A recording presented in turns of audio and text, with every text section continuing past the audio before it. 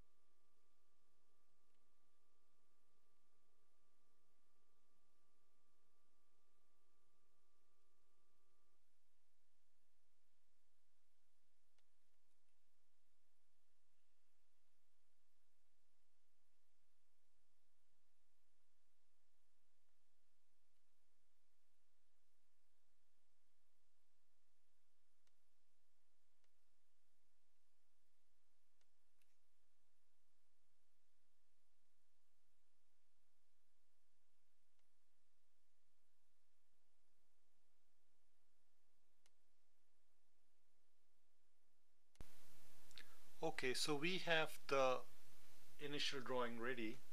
So for the voluntary movement of skeletal muscles, the message first has to come from the primary motor cortex. So let's suppose that this is the primary motor cortex. So the message first has to come from the primary motor cortex to either the cranial nerve nuclei in the brainstem or anterior horn cells in the spinal cord. This is done through the upper motor neurons. So let's draw the upper motor neurons. So let's imagine that this is the primary motor cortex, and from the primary motor cortex the corticospinal tracts and corticobulbar tracts travel down.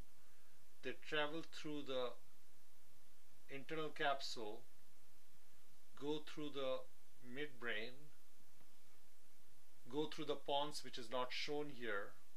At the level of the medulla, the fibers cross. Some fibers stay on the same side, others cross.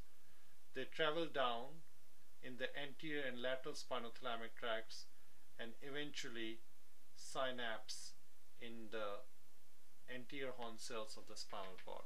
So these are the upper motor neurons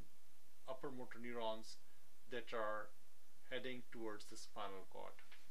Okay, so this is the upper motor neuron. Now let me draw the lower motor neuron from the spinal cord, from the anterior horn cells, and I will use a different color. So let me use the blue color here. So these fibers, they travel from the anterior horn cells and then they travel down, travel out of the spinal cord, and then eventually end up in the muscle at the neuromuscular junction. So these are the lower motor neurons. So upper motor neurons started from the corticospinal tract, from the primary motor area, traveled down and synapsed at the anterior horn cell, and then the lower motor neurons traveled all the way to the muscles. So that is for the muscles. Now if you think about it, there are other upper motor neurons. So let me draw those in a different color now. So I will take the red color here. So these are now the upper motor neurons that are traveling to the face. So these will travel down through the internal capsule, through the midbrain, and these would eventually synapse at the level of the pons for the face. So the pons is not shown here, but I will end it up over here showing that this is synapsing at the pons. And then the lower motor neurons will travel, and we will use a different color for that.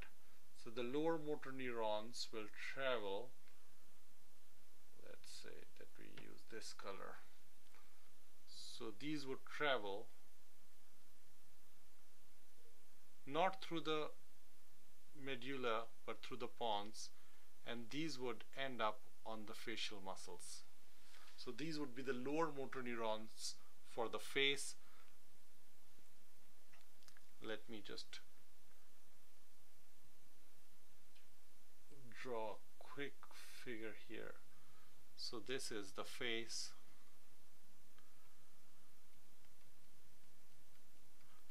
So these are the lower motor neuron fibers to the face. Okay, so I hope this is clear that there is this upper motor neuron that travel down to the spinal cord, and from the spinal cord the lower motor neurons travel to the muscles, and then from the motor cortex there are also fibers that travel down to the brainstem. Those are the corticobulbar tracts carrying the upper motor neurons, and from the cranial nerve nuclei those are further carried in the lower motor neurons to the muscles of facial expression and other skeletal muscles. Okay, so that was the initial discussion that we've had. Under the normal conditions, the upper motor neurons regulate the lower motor neurons.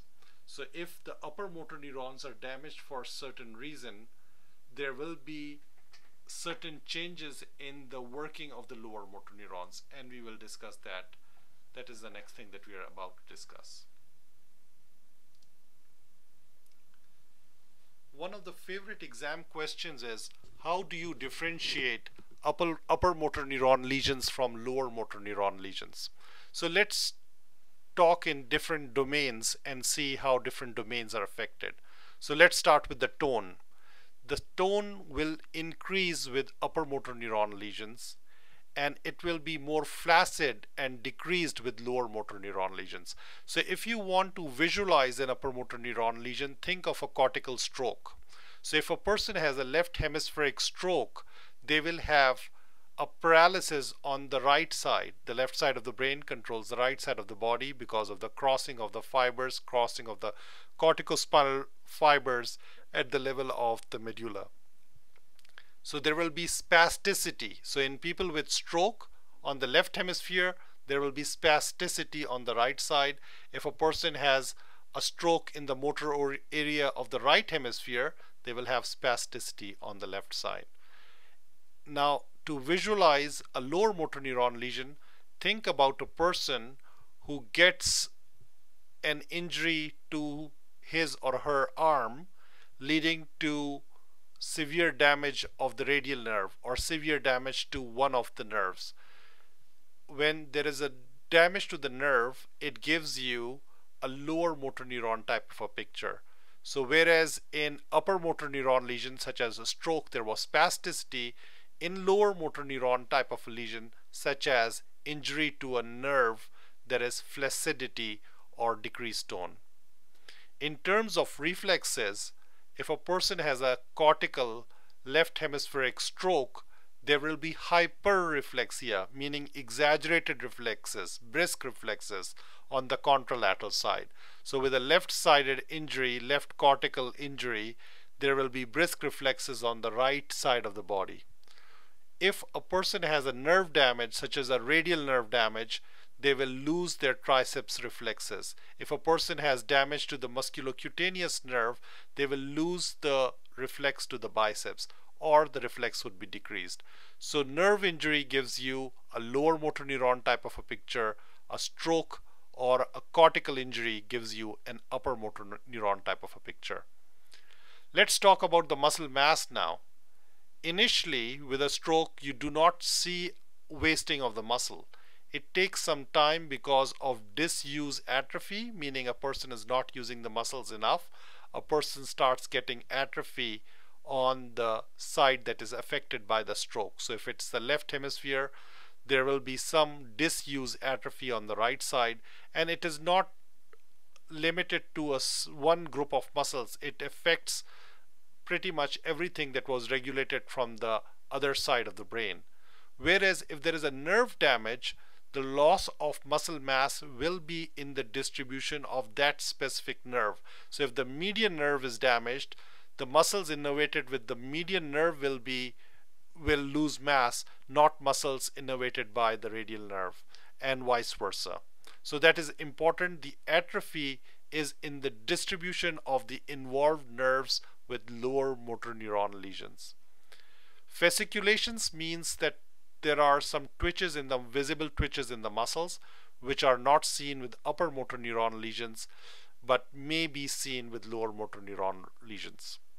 One test that we call plantar reflexes is tested by scratching the plantar surface of the sole, and extensor plantar responses are suggestive of an upper motor neuron lesion.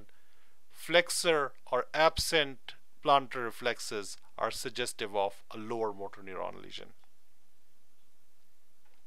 So there are certain neurological conditions that cause upper motor and lower motor neuron types of lesions. So patients who have strokes involving the cortex, cortical brain tumors, brain abscess, multiple sclerosis, all of these tend to cause upper motor neuron signs, which we've just reviewed previously. Conditions that cause lower motor neuron signs include traumatic neuropathy, carpal tunnel syndrome, and ulnar neuropathy.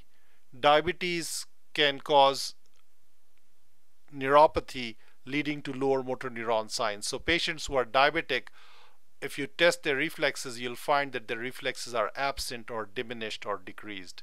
Patients with a condition called Guillain-Barré syndrome present with numbness and tingling in their hands and feet, but this is when it involves the motor system, it produces lower motor neuron types of findings. So patients will have absence of reflexes. So somebody who comes in with a quadriparesis and has brisk reflexes, you start thinking about a possible spinal cord involvement. If somebody comes with quadriparesis with absent reflexes, you start thinking about conditions like Guillain-Barré syndrome or other neuropathies. There are certain conditions that give you a mixture of both upper motor neuron and lower motor neuron signs. So if somebody has a brain stem tumor that involves the pons, tumor that involves the midbrain, these patients will have upper motor neuron signs by involvement of the upper motor neuron tracts that pass through the brainstem, as well as because of compression on the cranial nerve nuclei, these will also give you lower motor neuron signs. Similarly, if a person has a traumatic or a compressive myelopathy, means compression of the spinal cord, below the level of the trauma, there will be upper motor neuron signs. At the level of the trauma, because nerve roots are involved, a person will have lower motor neuron signs. Condition called ALS or amyotrophic lateral sclerosis, also known as Lou Gehrig's disease, has a combination of upper motor neuron as well as lower motor neuron signs. So I guess I will stop here. I hope you understand the concept. I will suggest that you review this video a few times so that you can basically understand the concepts and think about different neurological conditions that cause weakness and try to classify whether those are upper motor neuron lesions or lower motor neuron lesions. I will appreciate if you can share this video with your friends and colleagues, and in the comment section if you can give suggestions for future videos. Thank you so much.